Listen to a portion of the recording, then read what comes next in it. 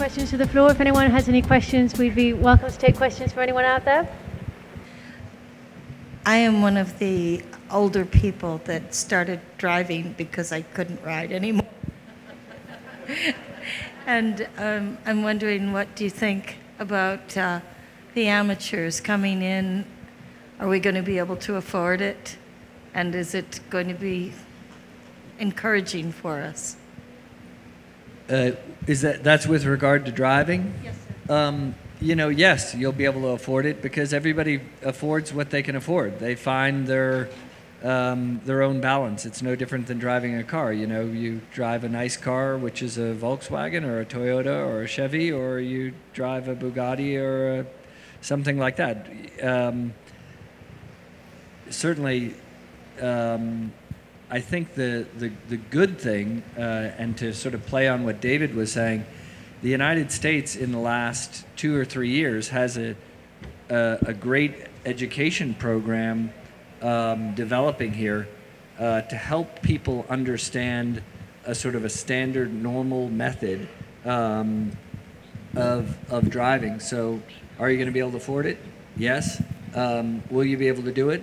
Absolutely. And I've seen coached Fritz Gruppe to a national championship at 68 years old, the best in his sport. He spent, he sort of said, I have a lot of time to devote to the sport right now, and I don't think that really there's any reason that somebody who's 60 or 65, as long as they're athletic and have a sharp mind and keen interest and passion for the sport, there's no reason they can't be.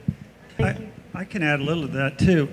Particularly think about what your goals are, because if you have financial limitations and you want to be the one person show, that's okay. I don't discredit it, but you have to accept that you might have limitations. And if you really want to be top of part of the higher levels of the sport, of any discipline, then realize that you don't get there by not forming a team. And it takes a lot of people. I get privileged to ride occasionally, but I'll tell you, it's no less important a position on the team than about the 10 or 15 other people that are behind me in some position. And particularly if you're interested in helping us perform well at high levels, internationally, representing the country or whatnot, I encourage all of you to consider, do I really have to be the rider or the one? And is it right for me? Do I have a niche in some way I can contribute to a bigger part of a team behind a couple of great horses going forward? And you may find that you get more enjoyment out of it that way, and more contact and a greater experience with horsemanship than you could just doing it alone. And that's how you achieve. Anybody can afford it. Join up. If the rest of the world, particularly South America and everything, competing in endurance, part of the trouble we're having in America is that we tend to try to be too individualistic and a little too selfish, about how we work. And you cannot get to the high levels one person alone. We have to work together in collectives and clubs and let ourselves be greater than the sum of our parts, of our components. I think we have another question over here. Not exactly a question, but more of a statement, really. Being a young American equestrian athlete, I think we do have an amazing program set up in this country, but people really don't take advantage of it. Mm-hmm. Since I was 8 years old, I was in the United States Pony Club, and now I am fortunate enough to work for one of the top dressage riders in our country.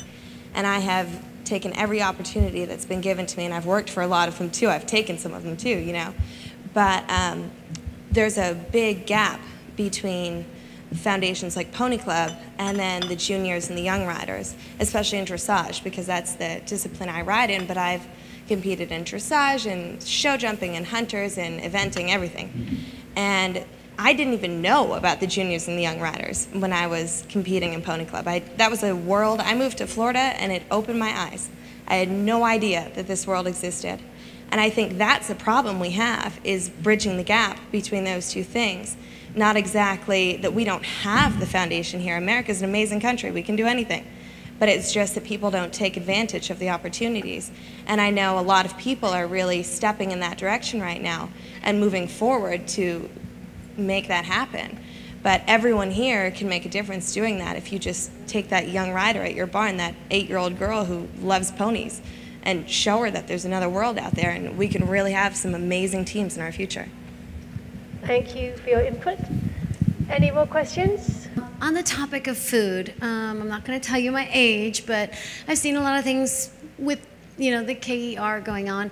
What are your own personal, have you seen with the better foods that are out there, the better products for your horses? Do you have like a story for us about, food that has helped your equine athlete that you've seen over the years? Is that for anyone in particular?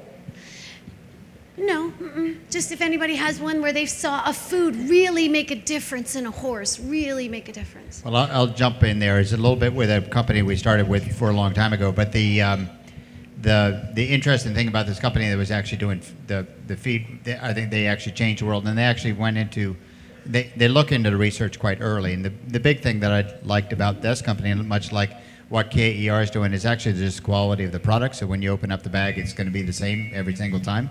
No matter where I am.